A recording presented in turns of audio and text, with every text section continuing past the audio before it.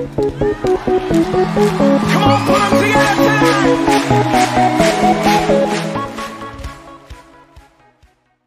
Hey guys, how we doing? Hope you're having a good day.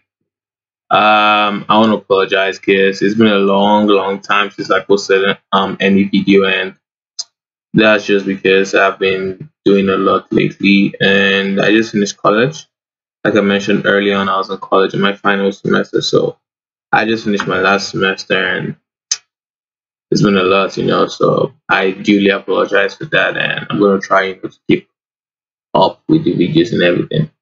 So thank you so much for the subscribers here. Thank you so much. If you haven't subscribed yet, kindly do subscribe.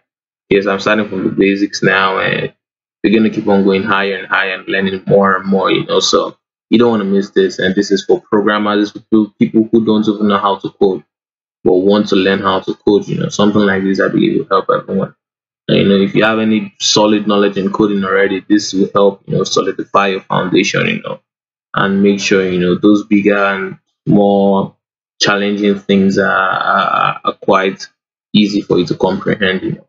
So today we'll be talking about data types and variables, and although we'll be moving into JavaScript, just a preview, we've been working on HTML, CSS, and now we're going to JavaScript, so I'll be excited. Alright, so going to JavaScript, let's just make a file called what should we call this? Data types and variables. Oh yeah, I forgot the type specifier. For any HTML file you create, you have to end it with .html. So with that, your system knows that you're creating a HTML file. Without that, your system is now what type of file you're actually creating. So you need that to be there at all times. It needs to end with .html. So we need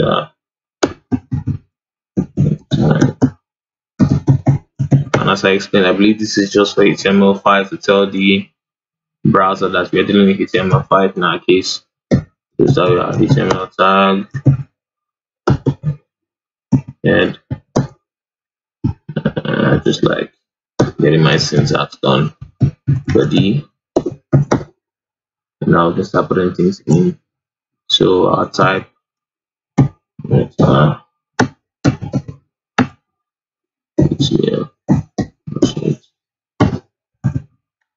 and let's give up with the title, and it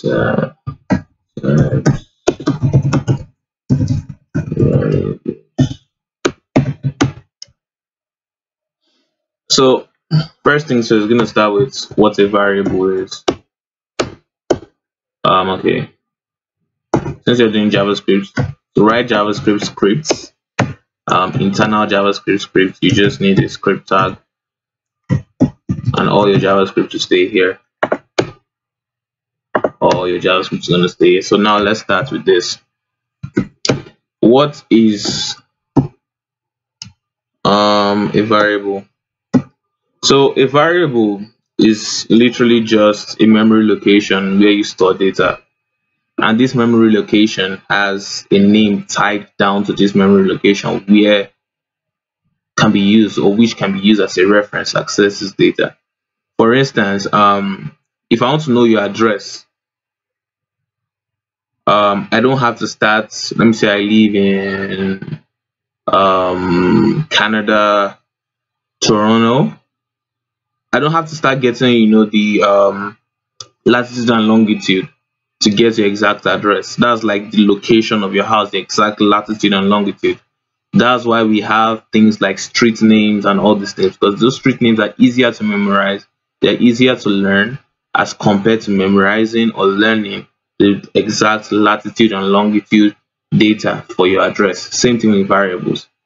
The location where our data is stored, we don't need to start memorizing the memory address. Rather, we just have a name we access, or we have a name we map to that memory address, so that we can access the data through that name we have given it. So let's say if I say I live at, let me say this is a street called Fred Street in Toronto. I don't know if that exists, but let's say there's a Fred Street, and the latitude and longitude for that to be maybe 0.99995. That's the latitude, and longitude is 9.3333221. I won't tell anyone, oh, I need 0.9995 and 9.3333221. I think that's what I said. I'm not sure. To go to your house. Now, what would I say? I need to go to Fred Street, because that's an easier name. And due to the fact that we have that name, I don't need to memorize the latitude and longitude. A variable is the memory location where our data is stored, and I believe it's called literal. The literal is the actual name we assign to that memory location, so they are in a pair. The name we give now replaces the address in memory for accessing that data. So just to give a brief explanation, we can say variable. I have some notes and I have two other screens here, so I have like some notes here that I'm just looking at. A variable is a memory location where data is stored and has a unique name mapped to that memory location so that we can access the data. So exactly what this is. A variable is a memory location where data is stored and has a unique name mapped to that memory location where we can use that name map to access the data we stored. That's literally what a variable is. So when we do something like this, let's use var name equal to, my name is Samuel, var YouTube. Wow, what's wrong with my spelling? YouTube channel's name equal to coding with Sam. This, when I say this and run this, what happens is that an address is created by memory location. There's a place where Samuel is stored in memory, and Samuel gets stored there. Instead of learning the memory location to access Samuel, we rather access Samuel by using name. So now if I want to, let me now do this cout. Oh, sorry, that's C++. I think it's console.log. Console.log is how you print out in C. Cout is how you print out in C++. I'm just mixing things up. Then console.log is how you print out in JavaScript. And let's view this in our browser. Okay, they have this here.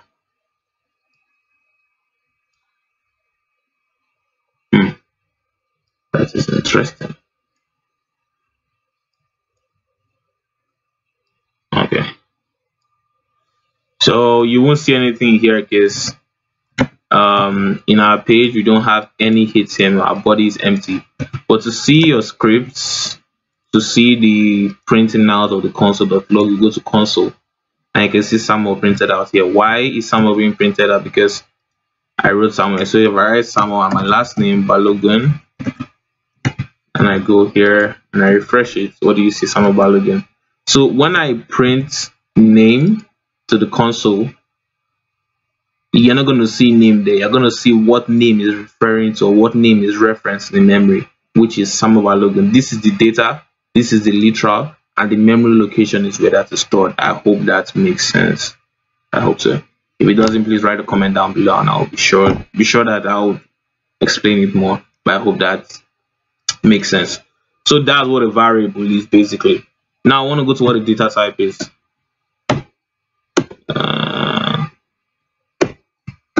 Missing data type. So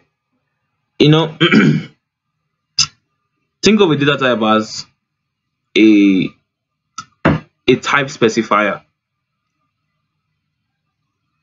I know I should make it more easier. Think of a data type as something that tells you what type of thing you are. Example, I'm a man. My data type is man. I'm a man. What are the features of a man? Some men do have beards. I do have beards. Some men, or most men, we have chests, not breasts, as compared to women. Or most men have chests, and those are the features of a man. For men, our data type is man. It might be a little bit confusing, but I'll get to the point. Women can be seen, a woman can be seen as a data type. Features of a woman is that women have breasts, they have longer, no, guys and women have longer hair. You get, there are different features between men and women. But that man tells you that there are some certain features you should have to be a man. You need 2 legs, you need hands. Oh no, you don't need 2 legs to be a man. You need a chest. You don't need to. You shouldn't have a breast. You shouldn't have milk coming out from your chest when you're pregnant. You can't be pregnant. That's another example. To be a man. So those 2 things are just the features of a man. In programming, I like using real life examples when I'm explaining programming because it's easier to understand. As I see programming is life, you know. So in programming, a data type just tells you what type or what features you should expect from a data. Example, some data types we have, let me try some of them. We have, what's wrong with me? We have number, that's data type. We have string, we have boolean, we have objects, and we have undefined. These are some of the data types we have in JavaScript. So when you see something like, okay, I'm gonna just go through all of them. Number, let's start with number, number type equal to 500. Also the block type of number type. When you see something like this, and one more thing you should know is that JavaScript is loosely typed. So other programming languages will make you write the data type beside it, like something like C++. You have something like int age equal to 50.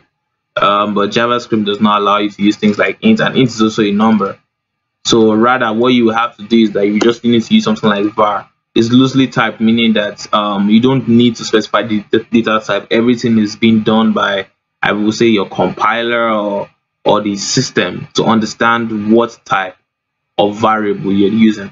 And type of is just a way of telling you what type of variable or what type of data is stored in this variable. So when I say something like var name type is 500, you should know that 500 data type for this is a number. And to know if it's a number and you use type of tells you what type that is. So let's say we run this. Yes, here I run this. You can see number is being printed here. Or to make it easier, let me just do this. I am a let me say number type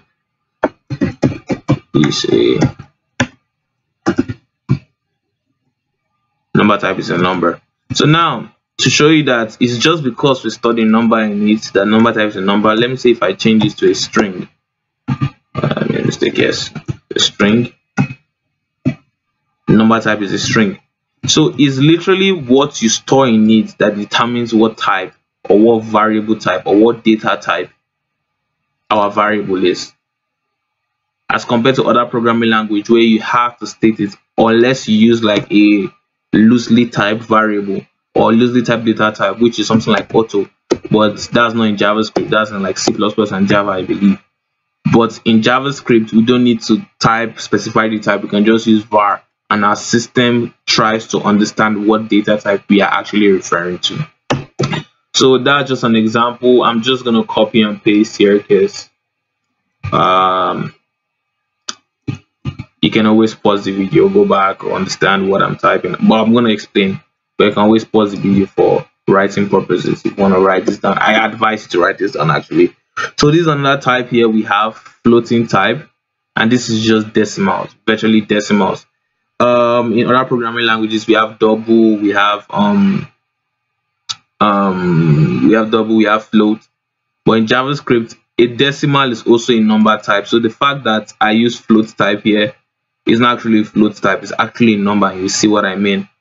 Let me just append this to all of them so that it's a bit more explanatory in the comments, in the console rather.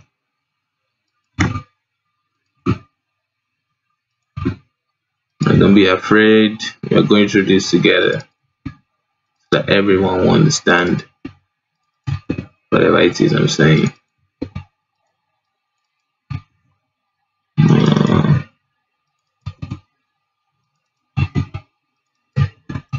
So yeah, you can see here we have the float type, and we have in the comment float type is, you should expect to see float in a different language like C++, but you will see what we're going to see now.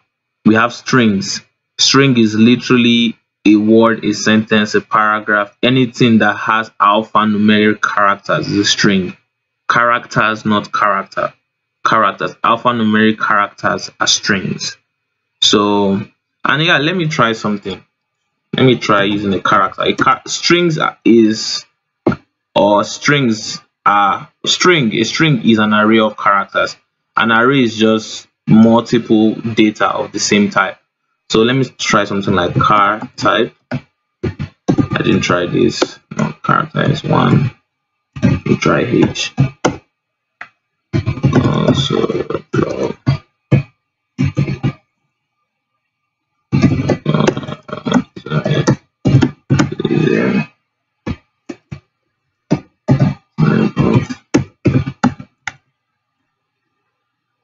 As I was saying, string is just a combination of letters, numbers together. Anything you see in a double quote is a string. Anything you see in a single quote is a character. And just to test that, it's actually a character. This should read car type, not string.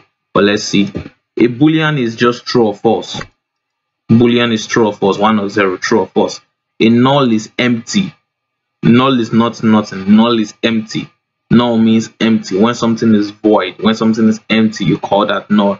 And undefined means it has not been assigned any value. You will see this maybe when you're walking through arrays and you try to read an array, you say, oh, this value is undefined, meaning this has not been assigned anything yet. You're trying to access an empty space, undefined. That's what that is. And if you have any better explanation for all of this, write down below and let's talk about it, because we are all learning here. This is not some kind of, oh, I know it and you guys don't know it. Nah, this is a way for me to actually learn also, to understand things differently and just learn programming. So let's save that and see what we have now. Let's refresh this. I'm just going to minimize this here. So you can see the first one, number, float, number. Okay, let me change this. This is going to be like this, and refresh. Number type is a number, float type is a number. So the fact that we have decimal does not mean it's float, it's still a number. This is a string. And you see car type, so there's nothing like characters, I believe, in JavaScript. It's just a string. Either you use single quote or double quote, it's still a string. Boolean is a boolean. Null type is actually an object. So null is an object and undefined is undefined. So this type of is just a way of telling you what is this variable storing, what kind of data is this variable storing, and that's just what it is. So just to go over what I've just said, let me see, there's more I want to talk about. Excuse me. Just to go about what I just said, a variable is the place where our data is stored. That's the memory location. And we then have a literal, a name we assign to that memory location to access that data. That's called a string literal. But in just sense, when you hear variable, just know that, oh, something is being stored somewhere and the name given to this location is what I have to access it. That's a variable. A data type is just used to specify what type of data is being stored. Data type, what type of data is being stored. I know it's reverse, but that's actually what it's doing. What type of data is being stored in this location? And I've shown you the types we have just right here. That's what a data type is doing. Most languages require you to specify the data type, but JavaScript does not require you to do that. The computer understands, it reads your data, and based on the kind of data you pass to it, it specifies the type of it specifies, or you understand the data type which that data is for. And data types have different sizes, you know, like an int to smaller, they have larger. I believe this should be better explained in a conc. I won't say conc means concentrated. I won't say conc, but in a more strict typed language like C++ or Java, because those languages require you to type or to specify your data type, you know. But something like JavaScript and Python, they don't require it really. But something like C++ and Java, where you have to specify the type. So now, probably when we get to that, I will explain more on the amount of space that an int require, amount of space a long require, amount of space a long requires, and things like those. But for now, this is what you need to know for JavaScript. As I said, this is the basics. Let's get this knowledge. Then when we are going to advanced or more advanced things, we'll talk about that. So thank you so much for watching. I hope with this video you've now understood or you have a better understanding of actually what a data type is and what a variable is. Thank you so much for watching. Kindly subscribe, hit that notification button down below, and so that you can get updates and anytime anything is posted. Thank you so much and have a good day. Come on,